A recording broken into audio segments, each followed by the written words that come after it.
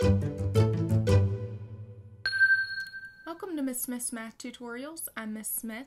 In this video, we're going to be talking about identifying various graph functions just based on looking at a graph and being able to tell which function it is based on, identifying key features. So we're going to go through 9 different graphs. In this first graph, this blue graph here, notice that we've got a straight line. Anytime we have a straight line and we've got arrows at the end, this is called a linear function. And when we want to say the parent function is pretty much the basic equation, the most basic equation that we can get. And then anything we add or subtract or multiply on top of that function will change the way the graph looks. So in this case, our parent function is f of x equals x. And f of x is just a fancy way of saying y, right? It's just saying the function of x. It's a replacement for y equals x. F of x equals x. Basically, this parent function has a slope of +1, and it has a y-intercept of 0. And that's also what this graph is. I know we don't have numbers on it, but you can see it crosses through the origin, which would give it a y-intercept of 0, and I've drawn it to roughly have a slope of 1. Now, if we were to change those values in the equation, so let's say we were to have a different slope, our line could be more steep or less steep, or it could be a negative slope, right? And that could change the direction.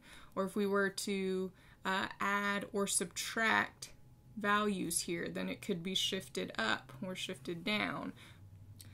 So again, the parent function is just the most basic equation that we can get. This next graph over here, this purple one, so notice some characteristics here. This is a nice U shape. We call this a parabola. And this one is facing upward, right? Our arrows are pointing upward. It could be pointing downward, right? It could look more like a frowny face instead of a smile. But anytime you see this U-shaped parabola, that is called a quadratic. It's a quadratic function. And our parent function for a quadratic would be f of x, or y, equals x squared.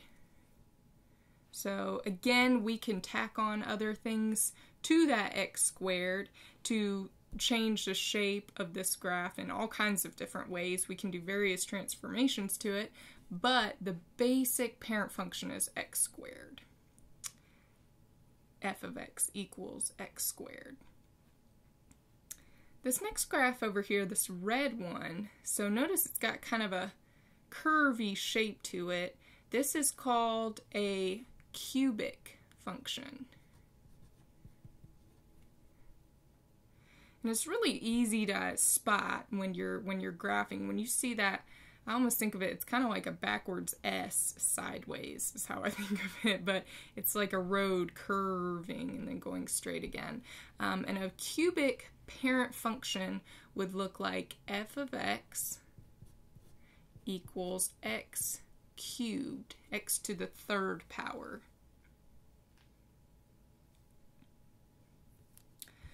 Our next graph is pretty easy to identify because it looks like a W, right? Do you see that W shape with our green line? And anytime you spot a W shape, you know that this is called a quartic function. And the parent function of a quartic is f of x equals x to the 4th power. So what's interesting is with these past 4 graphs that we've done is notice that this parent function is to the power of 1. We don't see that power of 1, but it is there. There is an exponent of +1 right there. And a linear would always have 1 root or solution. A quadratic function is x to the second power and will give us 2 solutions. A cubic function is x to the third power and gives us 3 solutions. And a quartic function is x to the fourth power and it gives us 4 different solutions or roots to the graph. So that's just kind of an interesting tidbit. I purposely put those in order so we could see that progression. Our next graph is a V-shaped graph. So notice this is kind of like a traditional V facing up. It's not always going to be facing upright. It could be the reverse. It could be facing down. But this is called, and it's really easy to remember, so when you see a V on your graph, that is an absolute value graph. And the parent function of an absolute value graph is f of x, or y, equals the absolute value of x. So that's what those little bars are on either side of the x. It's saying the absolute value of x. This next blue graph, notice it's got 2 different asymptotes. So an asymptote is kind of like an invisible wall that a line approaches, right? So we have here both a horizontal asymptote where this curve approaches the line of y equals 0, and this curve approaches the line of y equals 0. So this is called a horizontal asymptote. But it also has a vertical asymptote. So notice this line approaches a vertical line of x equals 0, and this line approaches a vertical line of x equals 0. And so all together, it creates this really kind of cool shape, and we call that a rational function. And the parent function of a rational would be f of x equals 1 over x, 1 divided by x. That is the parent function of a rational function. These last 3 graphs that we're going to look at, I wanted to make sure to show them together because I find a lot of students get them confused. So I want to point out some key differences between them so that they hopefully will be easy to spot for you.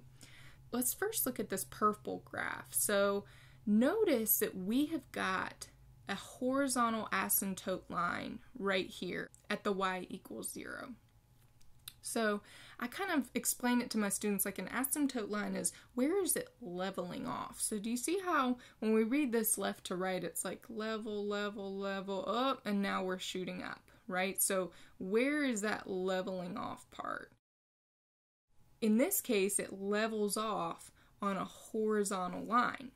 So when we have a horizontal asymptote, this is called an exponential. That is an exponential function. And the parent function for an exponential would be f of x equals b to the power of x. So again, when you see just we call this kind of like a J curve, when you see just a J curve with a horizontal asymptote, you know it's an exponential. Next, when we look at this blue graph, notice that this one has a vertical asymptote line, right? So this asymptote falls, it's a vertical line that falls at x equals 0, right, is where that line falls, that asymptote line. When we have just a vertical asymptote, this one is actually called a logarithmic function.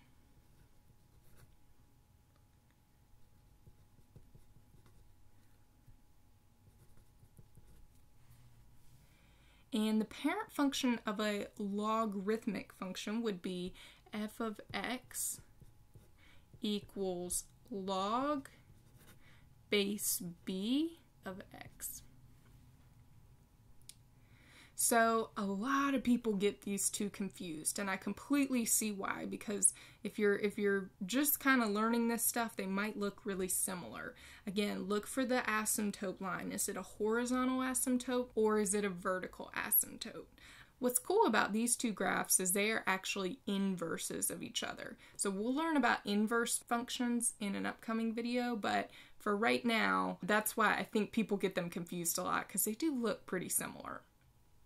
And then this last graph we're going to talk about, this green graph here, this one, notice it's got a similar curve, but notice this one doesn't have an asymptote line, right? So this doesn't continue down, it just stops, right? And in this particular graph that I've drawn, it starts right at the 0, and then it moves in this upward curved direction, right? But it doesn't continue down here approaching any line, right? So we call this a radical.